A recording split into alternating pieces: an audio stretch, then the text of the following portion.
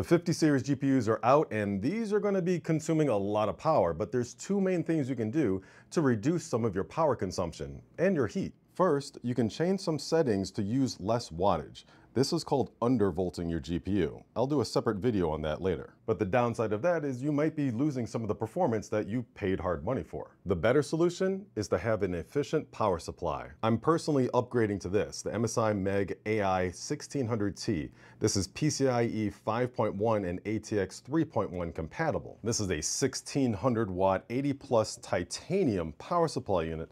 Why does this smell so good? And this is beautiful. What is that, velvet? What is my purpose? You power a 5080. Oh God. I love the quality of the braided cables. And it comes with colored 12 volt 2v6 cables so you know when they're fully inserted into your GPU and your power supply. Speaking of which, oh, there's a card. Nice, it's about getting a professional performance test. And that is a great looking PSU. But first, oh yeah.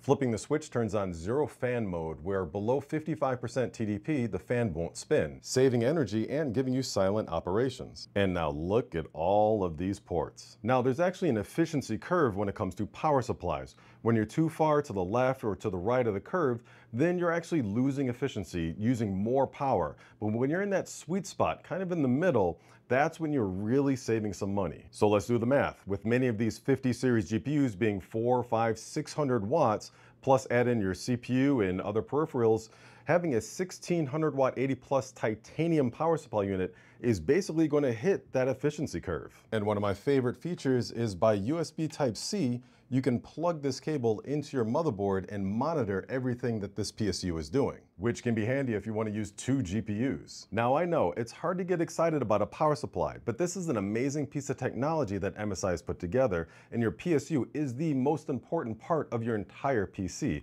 I've been saying it for years on my channel, and I am excited to put this in my test bench because I use a lot of power. So check out the link in my description to learn more about the MSI MEG Ai1600T power supply.